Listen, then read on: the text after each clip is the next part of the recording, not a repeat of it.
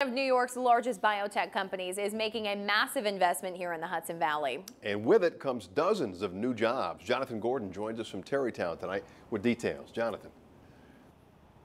Yeah, Regeneron is already one of the area's biggest businesses. And after today's deal, well, it's about to get a whole lot bigger.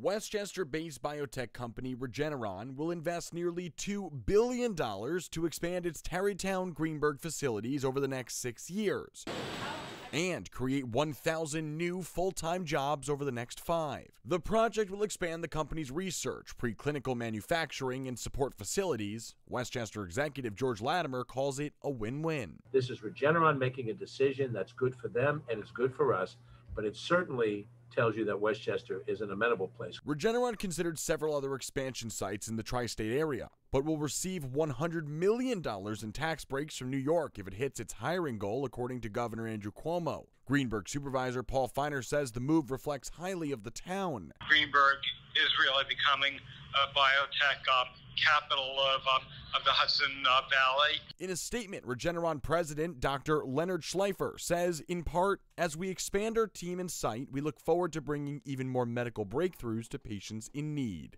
Most recently, Regeneron created an antibody cocktail that reduced hospitalizations and deaths from COVID-19.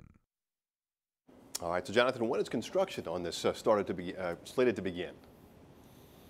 Yeah, well, the great news is it can begin as soon as this summer, as long as it gets the local approvals. And based on the conversations we've had, it seems like they're on the right track. It's supposed to take place over 2 different phases and wrap up by 2027. Back to you.